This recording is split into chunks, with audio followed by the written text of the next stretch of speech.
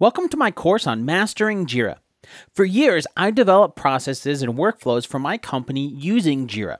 Throughout this course, we'll learn everything you need to know to master JIRA's powerful capabilities. And in this video, we'll start our journey by getting a good understanding of what JIRA is. So JIRA is an agile project management tool, and it's also an issue tracker. So it's not the only agile project management tool out there, and it's not the only issue tracker out there. However, because of its extreme flexibility and the ability to merge these two things together, it's one of the most powerful tools for team-based productivity, to get your team working together.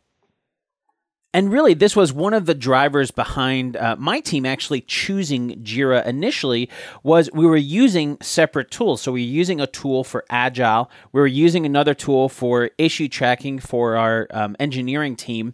And we were able to bring this all together under a single tool inside of JIRA.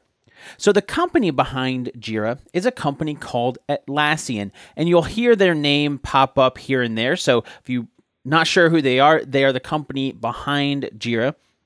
Atlassian has been around for about 13 years as of this recording, and they have over 1,400 employees with offices around the world. So they're a fairly good-sized company. Now, who uses JIRA?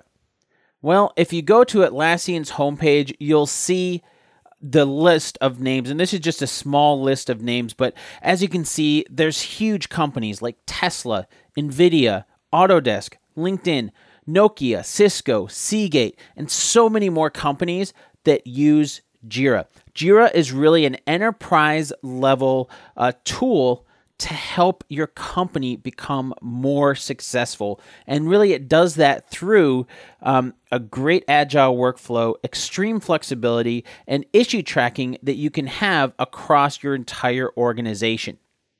All right, so now that we have an idea of what JIRA is and who uses it, let's move on to our next video where we'll learn a bit about how this course is broken up and how you can take full advantage of it.